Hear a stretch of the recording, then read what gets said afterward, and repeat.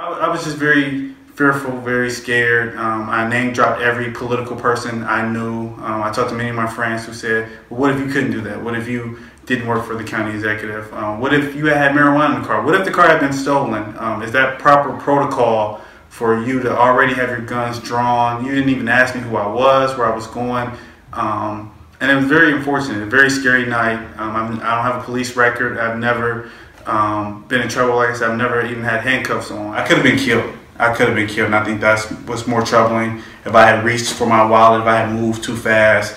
My one friend said, did I have my suit on? I said, yeah, I have my suit on. They don't care about that. That doesn't matter. And it's unfortunate. You should be able to drive down the street and change your mind in a plaza and not have to worry about getting killed. I would have been a hashtag justice for Michael Hauser. I would have been, and 4 weeks later, no one would even talk about it, and I'd still be dead for nothing, for a car that wasn't stolen, that I paid monthly every month.